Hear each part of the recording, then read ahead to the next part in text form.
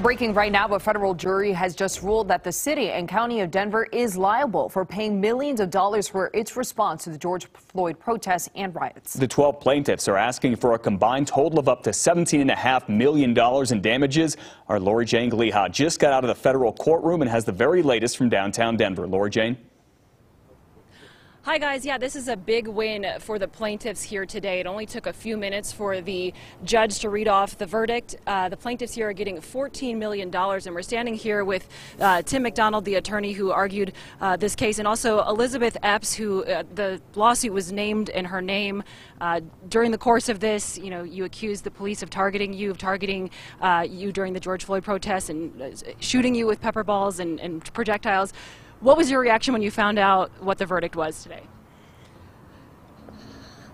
We who believe in freedom cannot rest until it comes, and I am absolutely thrilled with the verdict. It's incredibly validating to have my neighbors, folks from across Colorado, come together, listen to for 3 weeks what we've lived for 2 years, and come back pretty quickly with the right answer and the right verdict. You mentioned the police targeting me, but they didn't just target me. They targeted all of us who were out there standing up for our rights, all of us who are expressing our First Amendment protected rights. And it feels amazing, amazing to have my neighbors come back and tell us that we were right.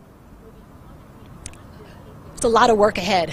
We can't sue our way out of police brutality, but lawsuits are a really important tool. I'm so thankful for my co-plaintiffs, for our counsel, and for the jurors who got this right. It feels really good. And Tim, I just want to talk to you real quick. This was a lengthy trial. Obviously, there were 12 plaintiffs involved in this. How surprised were you when you heard the verdict being read? Well, I think they reached the right result. Our clients were incredibly brave. I think we marshaled an incredible amount of evidence that the police committed terrible acts of brutality on the people who were out protesting police violence.